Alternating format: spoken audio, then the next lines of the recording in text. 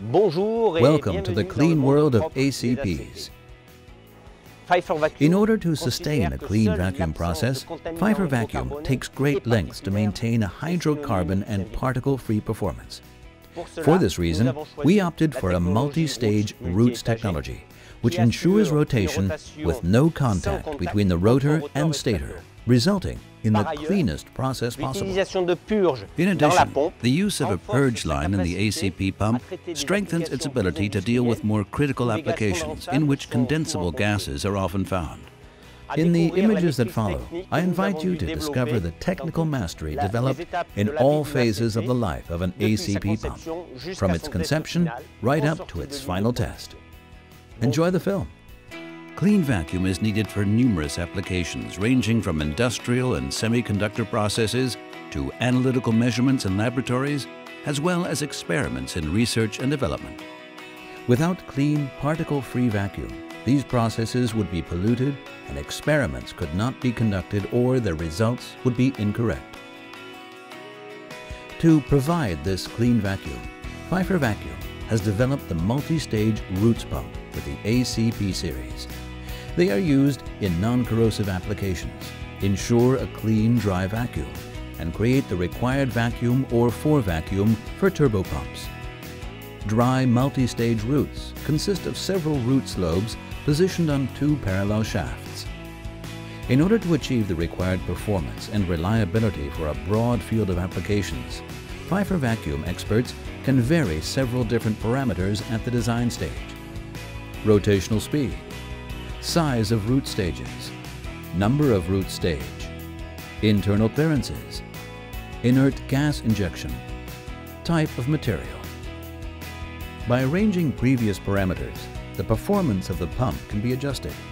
Robustness and reliability of the pump are determined by the accurate modeling of the dynamic of pump rotor, the thermal transfers inside the pump, the low power consumption, the fluids dynamic.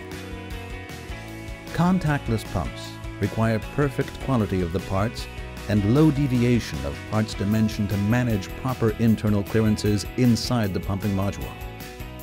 All critical parts of the ACP are manufactured in high-precision machining centers. These centers are constantly monitored in order to ensure good quality control and equipped with dedicated cutting heads. The cutting process conducted by them is constantly optimized.